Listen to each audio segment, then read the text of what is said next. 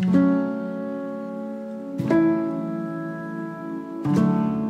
benefits of having a wine climate cabinet is to be able to store your wine under perfect conditions. I've been deceived many times by mature bottles due to poor storage. The wine climate cabinet replicates a natural cellar. That means a consistent temperature. Actually, there are 3 zones with consistent temperatures for storing wine, for serving wine. There's a serving area, and I can actually work here. I can prepare my bottles for tonight. I can prepare my decanters, and the belief that red wine should be served at room temperature is, frankly speaking, nonsense. It should be served at the right temperature. And we could easily change the temperatures. I think 18 is a bit too, I prefer to serve it at 16 degrees. And as we take it out, temperature will increase a few degrees.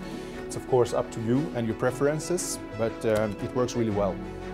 Another thing I like about the wine climate cabinet, there's a very low level of vibration. We know that wine likes to rest peacefully, and wine doesn't like light. Therefore, UV light is blocked.